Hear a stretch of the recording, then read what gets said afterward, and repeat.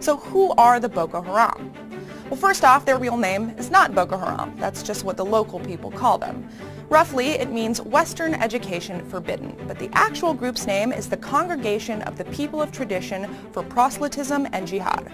That is how they self-identify, and it says pretty much everything. They are a group of people holding on to traditional Islamic values, spreading and fighting for those values, which on its face doesn't sound all that violent. And initially, they weren't. The group was started by Muhammad Yusuf in 2002 with the intention of creating a true Islamic society under Sharia law, which is the strictest, most literal version of Islam. They were always a radical group, but not necessarily a dangerous one. They were like a tiny motorcycle club of extreme Islamists who'd have occasional and somewhat escalating dust-ups with the authorities. Then, in 2009, everything came to a head. Nigerian security forces killed Yusuf and many of his followers in what the media at the time called the Boko Haram uprising. But Yusuf's followers consider that incident a massacre of their people more than an actual uprising. And that is what turned them into the horrible militant biker gang we have today. Their new leader, Abu Bakr Shekau, has not changed the values of the group at all, but he does have them more focused on the last word in their name, jihad. Specifically, violent jihad against anyone not practicing their exact form of extreme fundamentalism. Basically, they want four things. They want Nigeria to follow their strict version of Sharia law. They want the end of Western education in Nigeria. They want death to anyone who doesn't share their beliefs. And they want to end the current government, which they deem corrupt and blasphemous. So they're very close to exactly what you think they are, terrorists. But these guys have motorcycles and are a tad more concerned with ending Western education than your run-of-the-mill terrorist group. Over 300 young girls have been kidnapped from their girls' school in Nigeria and told that they will be executed unless they convert to Islam, renouncing Christianity, and marry, in other words, get raped by the Islamic extremist group leaders.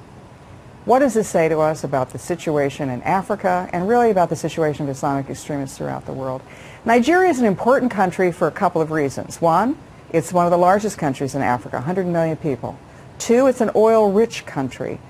And three, it is at the fault line between Christianity and Islam. Boko Haram, the name itself means Western Education is Forbidden, was formed in the late 1990s in Nigeria as an anti-Western, anti-Christian, anti-woman, anti-education group. And then 5 years ago, they became violent. They attacked government leaders in Nigeria, they attacked Christians, and then most recently have taken as hostage 300 Christian girls. We don't know where they are. We don't know what fate befalls them. But it is part of a bigger problem in all of Africa, sub-Saharan Africa, as well as northern Africa. It's the spread of Islamic extremism, whether it's been the chaos in Libya, where al-Qaeda has now taken a foothold, where al-Qaeda killed, and al-Qaeda affiliates killed Americans in Benghazi, Algeria, where Islamic extremism has happened again, and they've created military units. We've seen it in Mali. We have seen it now, sadly, in Nigeria. This is the beginning, not the end, of the story of the spread of radical Islam in northern Africa and sub-Saharan Africa.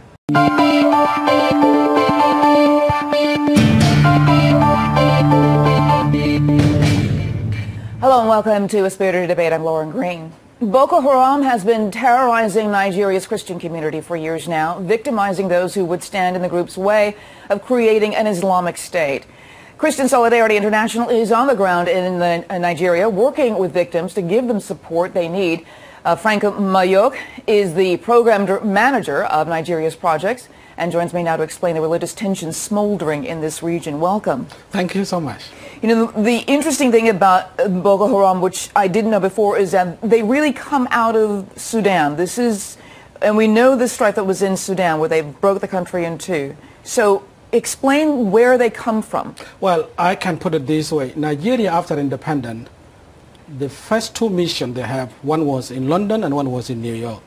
The third mission after that was in Sudan. And there is a reason for that. Sudan is the shortcut to Mecca.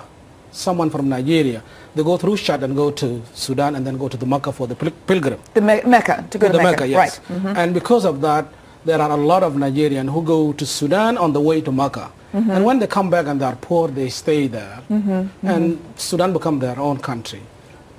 Now, when the Islamic government came to Sudan in 1998, and their agenda was to Islamize the Sudan in general, they were working with Nigerians. They were working with Osama bin Laden. When Osama bin Laden was pushed out from Sudan, he took with him one group of the terror, and then another group left in Sudan, and the third group was sent out to disturb the neighboring country. Part of those groups were Boko Haram, who were sent to Nigeria. And the idea is Sudan believed that the people who are ruling Nigeria now are not extremely enough, like the way it used to be. So the Boko Haram, people who start Boko Haram, they did the training in Khartoum with Osama bin Laden, and then they were sent to Nigeria. So there's all Al-Qaeda ties. It's all Al-Qaeda. Boko Haram is the Taliban of Nigeria. That is the way I can put it. Who are these people that become members of Boko Haram? Who are they? Are they disenfranchised, or are they educated, or are they unemployed? Who are they? These are coming from the two tribes in Nigeria, Fulani and Hausa tribe. Those are Muslim. And you can see in Nigeria, bordering to Chad, there is a state called Borno. Those people, it's easy for them to cross to Chad and go to Sudan and go to the Makkah. And when they come back, in 1998, the Sudan government opened up the scholarship for the young Nigerian to go for education. But those people were sent to the training camp to be terror. So they are the young Nigerian who are educated, who go to Sudan, and they pretend they are going for a scholarship, and they were trained there and then sent back to Nigeria. And these are the Boko Haram? And those are the Boko Haram members. From January 2012 to July of 2013, Boko Haram bombed, burned, or attacked 50 churches, killing at least 366. Why are they going after Christians? They believe that they should be the one to rule the Nigeria, especially when Goodluck Johnson, the president, who is the president of Nigeria currently, is a Christian from the south. And I think that set them off, that how could the Christian be a president in the country where there is a Muslim. They believe that the country should be ruled by Sharia law. And if you can see to Nigeria, the 12 states in the north, they apply the Sharia law in the country, even though there are minority Muslims who live with them, Christian. But still they apply the Sharia law. So to them is that they should take all the Nigerian to be ruled by Islamic law. So they are not happy with the system of the government in Nigeria currently. The level of violence, we are just now learning about the Boko Haram because of the violence, because they've kidnapped these hundreds of Christian schoolgirls. What motivates them to do that particularly? Because they've been burning churches and burning and killing people. What motivated them to kidnap these girls? But what can the government do, and what are they trying to do? Well, I think the government in Nigeria is in a very tough situation with my work in Nigeria with the victim of Boko Haram. You know, the Nigerian military is made up with the different tribes and different religions, and it's very hard for them to fight the Boko Haram. I think that is one of the reasons the Nigerian army is unable to crush the Boko Haram. Because they'd be fighting against each other. Of course, themselves. Right. If you go to attack Boko Haram, the news will leak to them easily from inside the military. And that is one of the reasons that the government is not doing well. And part of it, there are wealthy people in Nigeria who are Muslim, who are supporting the Boko Haram in secret. They are not coming out to say, this is what we are doing. They are not happy with the with the Christian president in the country. So their job is to get rid of Goodluck Johnson and put the Muslim guy in. So tacitly, they are supporting the Boko Haram, these wealthy people in Nigeria. Correct, in a secret, but they are not coming out to say this frankly. And the Sudanese government is behind them, and they are not coming out to say that they are supporting this. Because to them, they believe that in 60s, the Nigerian was strongly ruled by the Muslim leaders. And they see now things are changing. All what they want to do is to have the power in Nigeria to contain the Christianity in Nigeria. That is the whole agenda. They want to exterminate the Christians? They want them to eliminate them. They want them to be minority. They want them not to have power in the country. And to do that, so they're terrorizing. They're terrorizing them. And what kind of things have you seen of the victims? Because you've been working on the ground with the victims of the Boko Haram. What kind of things have you been seeing, and what kind of things have you been hearing? Well, for instance, the one group I'm working with in Madela, in Niger Delta, there were people in 2011 went to the church during the Christmas. And when the Christmas was parked, the car was detonated and it was exploded and killed about 43 people in the church. And about 200 members of the church were wounded. And these are the people I'm working with now. People who lost hands, who lost eyes. Some of them, they still have mental in their brain, and they are suffering of that. Some people lost their business, and they have to start doing that. What I'm seeing from the people now coming from the other side of Enugu, the Christians are running away from the north because they target their business, because Christians are very business-minded in Nigeria. And what Boko Haram is doing is going after their businesses and bomb them and destroy them. In the northern Nigeria, in one state, there were about 52 churches. Today, only 2 of them left, and 50 of them has been destroyed by Boko Haram. So all these people are coming back from the north, running to the south to save their life because they are afraid of the violence. And these are the people I'm working with to support them. Are we going to see 2 states in Nigeria like we've seen in Sudan, in the years to come? Is that where we're headed? Right, but we should prevent that. We should not let that happen to Nigeria, really. The world should stand up, because if we allow that to Boko Haram, it is going to be Islamic government in the middle of Africa. And we know that their aim is not only Nigeria, their eyes is on the other country. So if they manage to form their own country in Nigeria, for sure they will move to the next neighbor country and they will terrorize them. So I believe the way we dealt with Taliban should be the same way we should deal with the Boko Haram. Wow. Franco Mayok, thank you very much for being here on A Spirited Debate. You were the project manager for Nigeria projects of the Christian Solidarity International. You're on the ground in Nigeria. Thank you very much for opening our eyes and to shedding some light on what's going on actually in Nigeria. And our website is www.csi-usa.org. Okay. People can look into that and absolutely, yes. www.csi, that's Christian Solidarity International -usa.org. Thank you so much for being here. Thank you so much.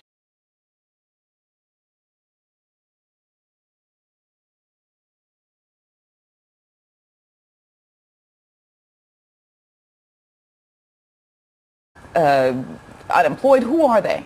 These are coming from the 2 tribes in Nigeria, Fulani and Hausa tribe. Those are Muslim. And you can see in Nigeria, bordering to Chad, there is a state called Borno. Those people, it's easy for them to cross to Chad and go to Sudan and go to the Makkah. And when they come back, in 1998, the Sudan government opened up the scholarship for the young Nigerian to go for education. But those people were sent to the training camp to be terror.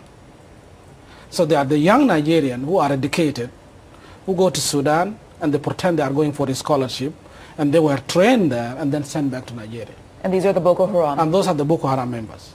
From January 2012 to July of 2013, Boko Haram bombed, burned, or attacked 50 churches, killing at least 366. Why are they going after Christians?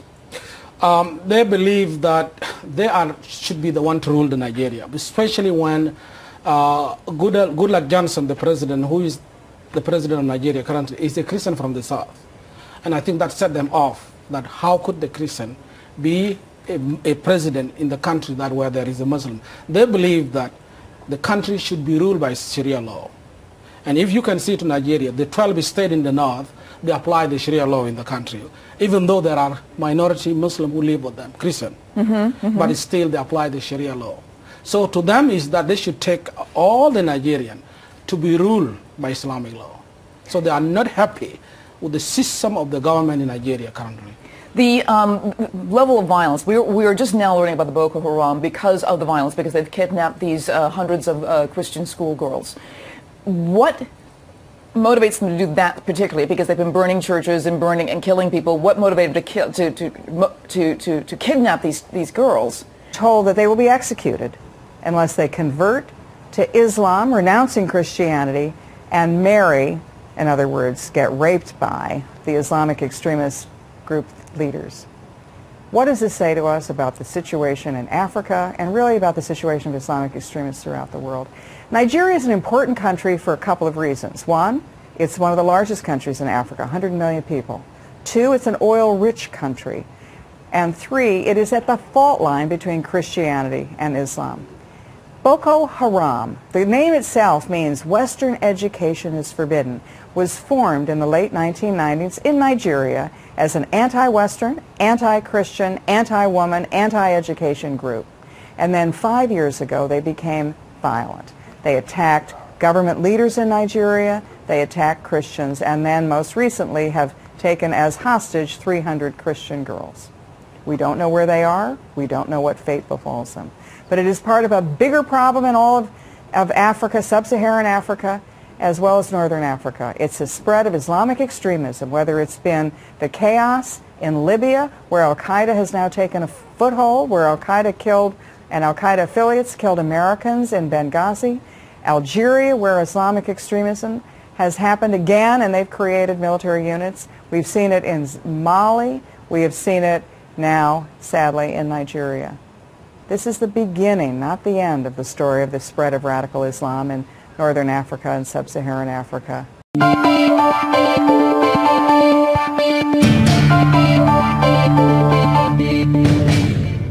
Hello and welcome to A Spirited Debate. I'm Lauren Green. Boko Haram has been terrorizing Nigeria's Christian community for years now, victimizing those who would stand in the group's way of creating an Islamic State.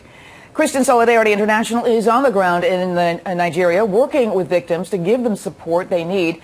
Frank Mayok is the program manager of Nigeria's projects and joins me now to explain the religious tensions smoldering in this region. Welcome. Thank you so much. You know, the interesting thing about Boko Haram, which I didn't know before, is that they really come out of Sudan. This is, and we know the strife that was in Sudan, where they broke the country in two. So explain where they come from. Well, I can put it this way. Nigeria, after independence, the first two missions they have, one was in London and one was in New York. The third mission after that was in Sudan. And there is a reason for that. Sudan is the shortcut to Mecca. Someone from Nigeria, they go through Chad and go to Sudan and then go to the Mecca for the pilgrim. The Mecca, to go to Mecca, yes. Right. Mm-hmm. And because of that, there are a lot of Nigerians who go to Sudan on the way to Mecca. Mm-hmm. And when they come back and they are poor, they stay there. Mm-hmm. And Sudan become their own country. Now, when the Islamic government come to Sudan in 1998, and their agenda was to Islamize the Sudan in general, they were working with Nigerians. They were working with Osama bin Laden. When Osama bin Laden was pushed out from Sudan, he took with him one group of the terror, and then another group left in Sudan, and the third group was sent out to disturb the neighboring country. Part of those groups were Boko Haram, who were sent to Nigeria. And the idea is Sudan believed that the people who are ruling Nigeria now are not extremely enough, like the way it used to be. So the Boko Haram, people who start Boko Haram, they did the training in Khartoum with Osama bin Laden, and then they were sent to Nigeria. So there's all al-Qaeda ties. It's all al-Qaeda. Boko Haram is the Taliban of Nigeria. That is the way I can put it. Who are these people that become members of Boko Haram? Who are they? Are they disenfranchised, or are they educated, or are they... So who are the Boko Haram? Well, first off, their real name is not Boko Haram. That's just what the local people call them. Roughly, it means Western Education Forbidden, but the actual group's name is the Congregation of the People of Tradition for Proselytism and Jihad. That is how they self-identify, and it says pretty much everything.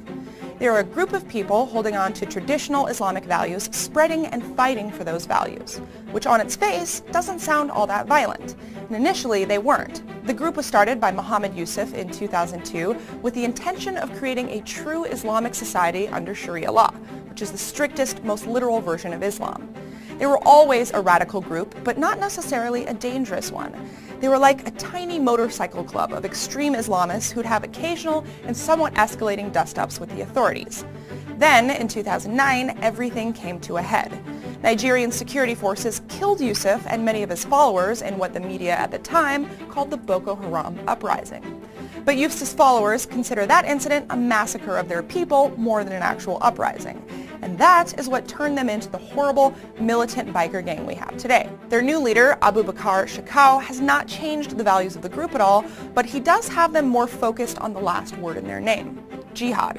Specifically, violent jihad against anyone not practicing their exact form of extreme fundamentalism. Basically, they want four things. They want Nigeria to follow their strict version of Sharia law. They want the end of Western education in Nigeria. They want death to anyone who doesn't share their beliefs. And they want to end the current government, which they deem corrupt and blasphemous. So they're very close to exactly what you think they are, terrorists. But these guys have motorcycles and are a tad more concerned with ending Western education than your run-of-the-mill terrorist group. Over 300 young girls have been kidnapped from their girls' school in Nigeria. But what can the government do, and what are they trying to do?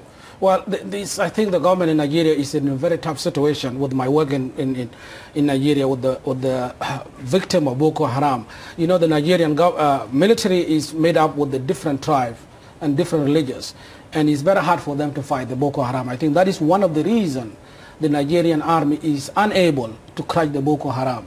Because they'd be fighting against each other. Of course, they're themselves. Right. If you go to attack Boko Haram, the news will leak to them easily from inside the military. And that is one of the reasons that the government is not doing well. And part of it, there are wealthy people in Nigeria who are Muslim, who are supporting the Boko Haram in secret. They are not coming out to say, this is what we are doing. Mm-hmm. They are not happy with the with the Christian president in the country. So their job is to get rid of Goodluck Johnson and put the Muslim guy in. So tacitly, they are supporting the Boko Haram, these wealthy people in Nigeria. Correct, in a secret, but they are not coming out to say this frankly. And the Sudanese government is behind them, and they are not coming out to say that they are supporting this.